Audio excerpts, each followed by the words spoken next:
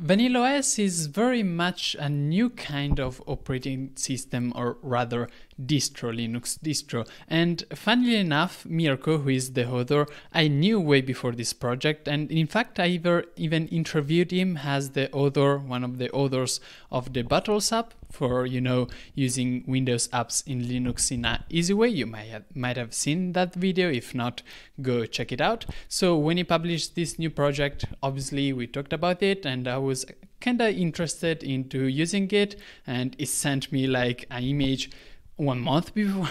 1 month ago, and luckily I hadn't the time to test it, but finally I have some times to, actually talk about what Vanilla OS is and how it works.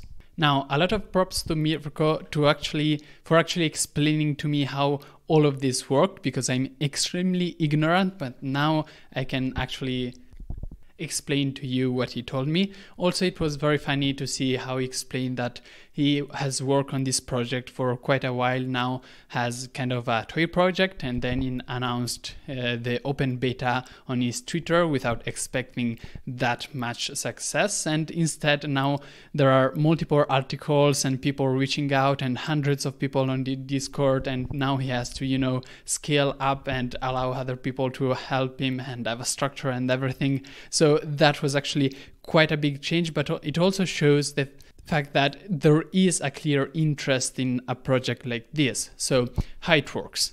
Oh, before that, yes, this won't be a video with a lot of screenshots and, applications and GUI user interfaces, because, a lot of the things here are very technical, and there's nothing to show but a lot of technical information to explain. So yes, I could show the fact that they have a beautiful wallpaper, and it's indeed beautiful, and there's even a dark variant, but that's really not the point. Let's try to focus on the technical side of things. So let's start with saying that Vanilla OS is an immutable operating system, similarly to Fedora Kinoite for KDE or Silverblue for GNOME. Other examples could be like Macintosh, Chrome OS, but those not Linux. Kinda Linux for Chrome OS, but never mind. What this means is that the operating system cannot be touched by the user except for the user space, that is your home folder with your files in it, obviously, but also things like ATC, which contains some config files, and also cache for, cache. Everything else, in theory, should not be touched in an immutable system. As an example, you have the USR folder, which contains some libraries and applications that, in theory, should not be editable by the user. Now, the only way to actually edit the operating system in these folders that are protected from the user is through safe ways. As an example, let's say that you're installing a kernel module that should be something rather safe, because maybe you're using a dedicated drive manager or packer manager that supports immutable functions, these kind of things, then you're only allowed to edit the root system via these safe ways. This is the general theory. How it's actually implemented varies depending on the operating system that you're looking at. Now, let's make a couple of examples so you can actually understand better this concept before stepping to Vanilla OS. Let's start with Fedora Silverblue and Kinoite. So Fedora Silverblue and Kinoite uses OS3, which is kind of a versioning system, a bit like Git, if you know that. But of course, the developers realize that, people still need to install their applications. So how do that work? So they build RPM OS3, which is kind of similar to DNF, except that when you install a new application, it creates its own branch. I said it's like Git, it creates its own branch, and the application is installed in that branch. Now, when you boot again the system, that branch acts a bit like as a layer and is mounted on top of the root, so that the operating system thinks that those things are installed within the OS, whereas it's actually the files are actually somewhere else entirely. If anything goes wrong in this process, then again, when you boot, you can select to revert to the previous branch in group. Micro OS, second example, as something similar. It uses BTRFS as its file system, and this file system has a snapshot functionality, which means that whenever you install an application, or whenever you want, you create a snapshot, which of course is optimized to consume not that much disk space and such. And then if anything goes wrong, then you can revert to the previous snapshot, which obviously, as we were talking in the context of root, is only of root and not of your personal files in this case. So these are two kinds of implementation, Fedora with OS3 and MicroOS with BTRFS. And in both cases, if anything goes wrong, you can always reboot and switch back to the previous snapshot or revert a branch. So which one does Vanilla OS use? Neither. Vanilla has its actually own approach, but before getting into details of how Vanilla OS handles the immutability, let me actually thank the sponsor of this video, which is Internext. Thanks to Internext for actually sponsoring the video. They offer secure slot storage, which is not only secure, but also open source. It is secure because it uses end-to-end encryptions and modern zero-knowledge protocols to make sure that all of your files and folders are actually 100% private and secure. And you can always check that because they actually have all of their code on their GitHub. So you can actually go there and read all of it. So why actually using cloud storage at all? Well, it is great for keeping all of your personal files and photos in one place, and it's a much safer option compared to storing it in your personal computer, which can break down or can be easily hacked. And obviously, with cloud storage, you can actually access all of your files from your phone, computer, and all of the other devices that you have.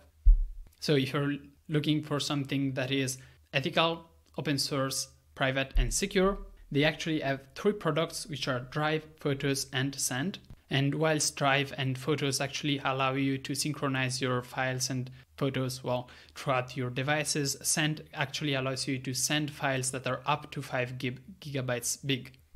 And of course, Send is also just as secure and private. They do have a web interface, but because they are committed to actually supporting free and open source software, they also have a desktop application that does not only work on Windows and Macintosh, but also on Linux, and you can just install it right away as a Debian package in this case. It is also present in the Arch Linux Hour, if you're more into that, and finally as a app image file.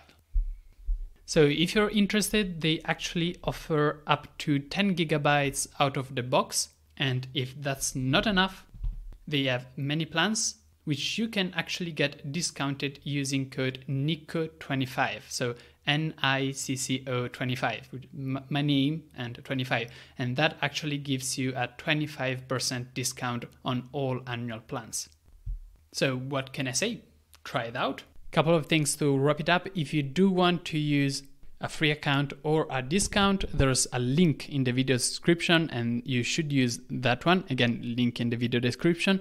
And there's actually a new release just between me filming that part of the video and me filming this video now. They have released the feature of being able to share files password protected, I can say it. So you can just give a link around with a password, so it's safer.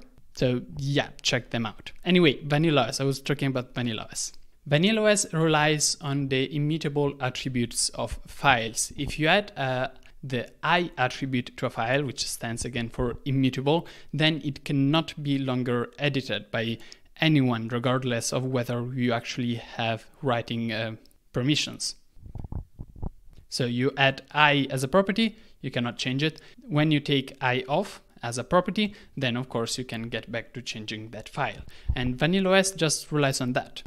Whenever you want to turn on or off immutability, Vanilla OS under the hood just changes the I attribute of the root file so that you can no longer edit them even if you're root. And this guarantees immutability and also allows for something that neither Fedora, Kinoita, Silverblue, MicroOS could give you, which is on-demand immutability. Sometimes you do need to edit something within the system, you just turn off immutability, and then when you're sure that everything went well, you can turn it on again. As an example, say that you need to install a driver for the Linux kernel. As an example, the NVIDIA package on Ubuntu. This VanillaOS is based on Ubuntu. That package is really meant to work, and there's not much that could go wrong. So you turn off immutability, you install that package, you turn it on again, and that's it. It's really meant mostly to install kernel modules. There's also another way that it could make sense to use this feature, which is very interesting. And I'll actually share an anecdote about this. So just a few days ago, my girlfriend, who uses KDE Neon, as I suggested her to, updated to the last version of KDE Neon. And that update broke everything. Now, she's not a nerd. She has Linux because I installed Linux on her machine. She asked, kind of. So her, in Italy, not having a functioning computer anymore because KDE Neon broke on the update, whilst I was here in Sweden, not being able to help her in any way except by phone calls, meant that we were there at 1 a.m. just trying to debug what happened to KDE Neon during the update. It was not funny. So how do immutable systems help here? On-demand immutable system especially. What I can do is take VanillaOS, install it, turn off immutability, set it up exactly how I know it's going to be used whilst I'm there, and then I turn on immutability. I can go off to Sweden without ever worrying anything going wrong. She can't mess this up, even if she wanted to. So it is in some way a functionality that allows you to set up a system for somebody else and make sure that you, developer, can turn off immutability and do whatever you know it's going to work to set up that system, and then turn on immutability for your actual users, my girlfriend in this case. Now, immutable systems usually are tied up with two different concepts, which are offline updates and atomic updates. So what are offline updates, firstly? So whenever you install an update, all the packages are downloaded and a transaction with the software manager is created. However, it is not applied until you actually reboot the system, so that the actual update is not applied when you're using the system at the same time. This is what Windows does, this is what Macintosh does, this is what everybody does at this point, because it's common sense that you should not change the version that you're using whilst you're using it. And this actually has caused some headaches even in the KDE world. Sometimes you update and then you find out that half of Dolphin is not even working anymore because, well, during the update, you're using an older version of Dolphin which was already loaded into RAM, but then another component just got loaded and that was an updated version, and the two don't talk to each other anymore. And that makes sense, there are two different versions. Making sure that you reboot and you only apply the updates when you reboot, make sure that nothing like that could ever happen. It's a way to make sure that you don't mess it up. So what are atomic updates then? And okay, so you install the updates, but the update is only applied if it works. That is, the transaction with the package manager is created, it is applied at the right moment when you reboot. If everything goes well, the system does a check. If everything goes well, then you boot into your system. If anything goes wrong, if anything, even just a single package, the whole update is discarded. You switch back to whatever the files were like before doing the update, and you prompt the user to retry to update at a later date. This makes sure that you never do an update and then end up with a broken system when you should be using your system. Just like, my girlfriend 4 days ago at 1 a.m. Just saying. So these three things together, immutability, offline updates, atomic updates, make sure that your system is just safe from anything that could go wrong. And then there's even more stuff on top of it. So they have APX, which is APT with an X at the end. And here there's actually a collaboration to make this with the DistroBox maintainer creator, which is Luca Di Maio.